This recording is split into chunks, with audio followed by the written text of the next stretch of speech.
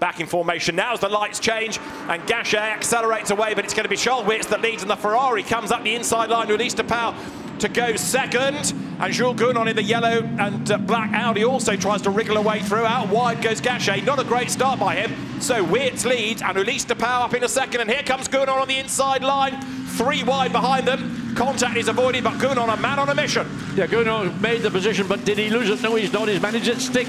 So great opportunism by Jules Gounon. But look at the cars coming through the exit of Hugenholz now, side by side, up through the Robert Schlottemacher curves as they climb the hill and then into Schleeve, like this downhill right-hand corner. And you take a deep breath, and when you exit, you can exhale. Yeah, Casper Stevenson tried to take advantage of that, but wasn't quite sufficiently close to the back of the Audi to do anything about it. He thinks maybe he got to run down the straight, down this relatively now short pit straight here at Zandvoort. But here you see straight line performance of all the cars, more or less identical. Down to Tarzan they come. The lead gap still 0.6 of a second. And Aurélien Panis has jumped up into 4th place now. So Panis has got ahead of Simon Gachet. So Gachet from the outside of the front row, dropping down the order. Aurélien Panis working his way up through the field as Bogoslawski thinks about a move here. Yeah, he goes a little bit higher then to try and get the car down before the exit of the corner to shoot the Mercedes, then up the hill and try and make progress. Right, he couldn't get any closer to the rear of that Audi, but what can he do?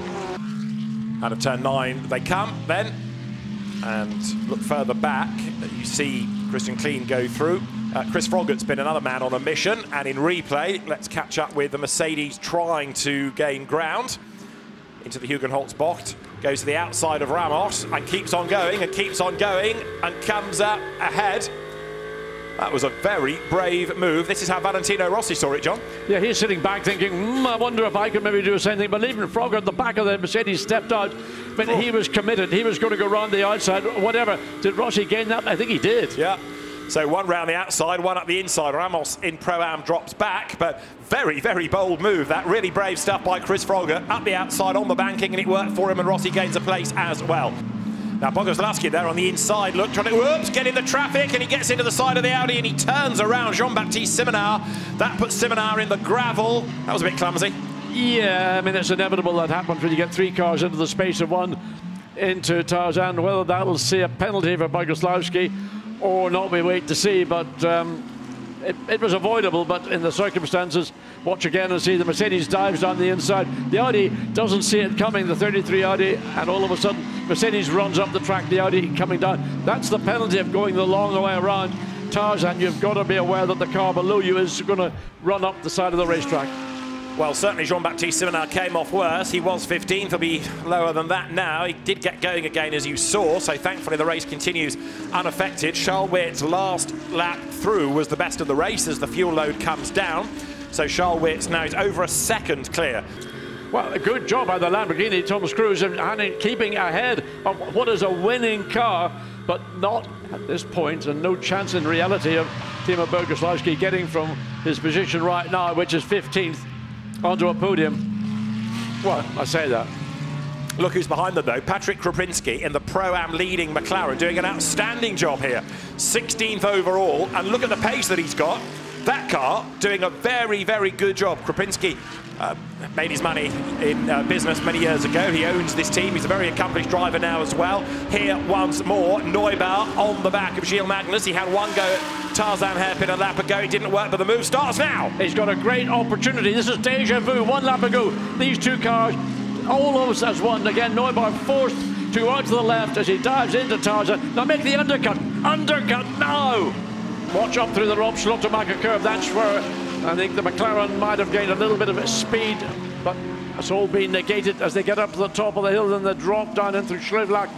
When Valentino Rossi, I think now in this race, is showing more of what I would imagine the spirit of the racing driver motorcycle. Oh, no, I've spoken too soon. Round he goes. Thankfully, it's run off tarmac, not gravel there. So Valentino Rossi is able to rejoin. John, you've torn it now. But he was having a go, that's the main thing. He was racing. No damage done in terms of what's happened to the car. Loss of place, yes, but he's still in the race. He'll be able to regroup and catch back up again. But he'll have a threepenny bit tyre. Watch and see, here he goes. The back end starts to steer away. Round it goes, a high-speed spin. Those tyres are going to be pretty flat-spotted all around. Hopefully not sufficiently bad that it'll make an O, and there it goes again. That's the onboard shot of what happened. And I mean, at the point where I was saying he's looking like a racing car. 89 and 33 in turn 1 under investigation.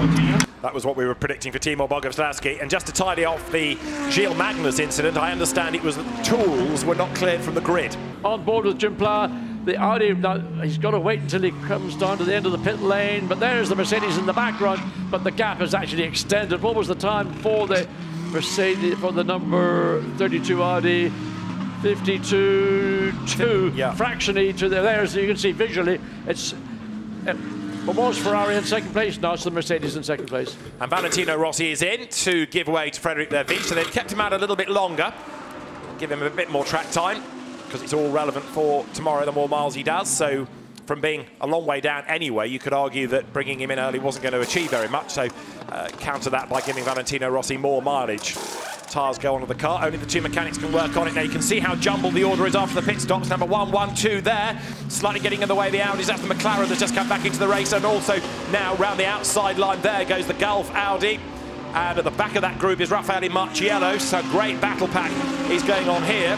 There you see the gap. It is visually, well, I would say, but is that 2 seconds? Maybe 5, it's actually come down 4, a fraction. 3, Full course yellow is being called for. 1. Full course yellow now. Now this could be for the cone, quickly to remove that, it could be to try and get the McLaren out of the way. Now that the pit window is closed, the order isn't going to be affected by the throwing of a situation. I think it's a full course yellow to get that off the track, actually.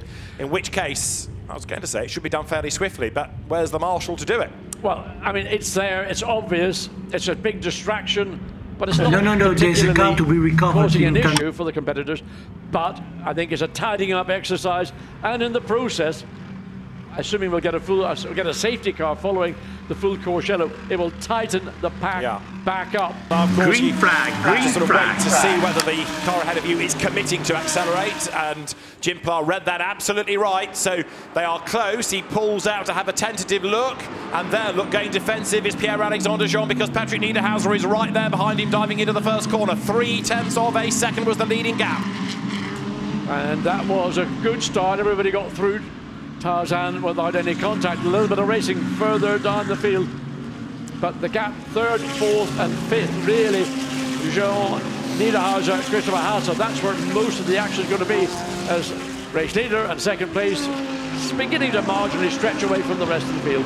I was just wondering whether or not Jim Pla wasn't dropping away again and into the clutches. Yes, he is, of Pierre-Alexandre Jean. So again, part of this is tyre temperature after that safety car procedure. Look at the way that Dries Van Voor is disappearing up the road, and suddenly this long line of cars for second place suggests that Jim Pla is vulnerable, because Pierre-Alexandre Jean has a look to the inside line. This ain't over yet. By Thomas Drouet directly ahead, and Marciello, wow! And look at this, you've got there Umbrescu battling with Benji Goethe. That's for second in silver. Goethe to the inside line, goes through, and also trying to make a move there. Look, it's Christopher Mies. He's got past the Mercedes. He's about to make a move against the other Audi as well. Side by side, Mies in the blue and white Audi goes through. 2 places in 2 corners. Outstanding. I tell you what, you cannot buy experience. That's what Christopher Mies has got. He saw what was happening. He knows what he needs to do, and he just executed it perfectly. Here you go again. Look at the outside line.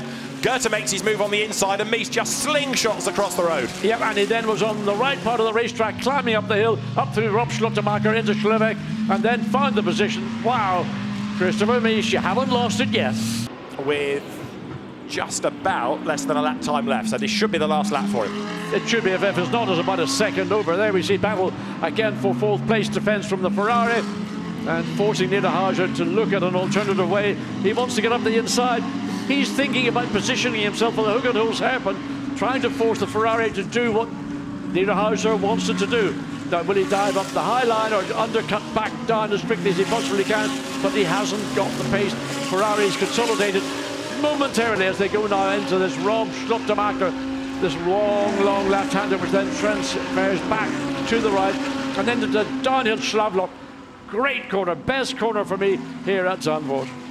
through that right. It drops down, it climbs again the other side, then up towards the Masters box. The Ferrari certainly is under pressure. Pierre-Alexandre Jean doing his best to hang on to the place. Just over half a minute of the race remains. So Patrick Niederhauser for Santalok in the blue Audi, attacking but also trying to fend off the challenge of the Attempto car there behind of Dennis Marshall. We're into that last half minute. Do you know what I would do if I was Dries van Thor? Back off. Yeah. Back off. I've got a 2.7 second advantage. I can easily lose 1 second, and that might make the difference between coming across the line on one more lap and the checkered flag.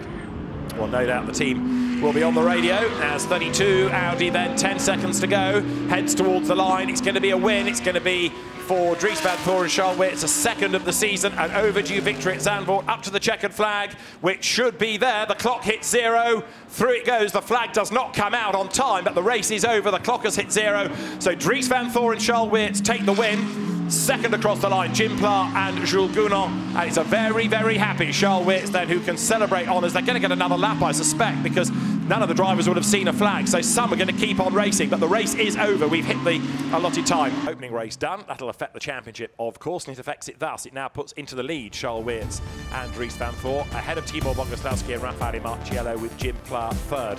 Fourth overall, Ulysse de Pauw and Pierre-Alexandre Jean, ahead of Patrick Niederhauser and Aurélien Panis, with Simon Gachet and Christopher Hauser next. Jules Gounon, of course, not scoring the same number of points as Jim Pla because he had to miss an event while he was away, winning at Bathurst. A real boost to the confidence. Trophies in the air for cameras. Everybody huddles together on the podium.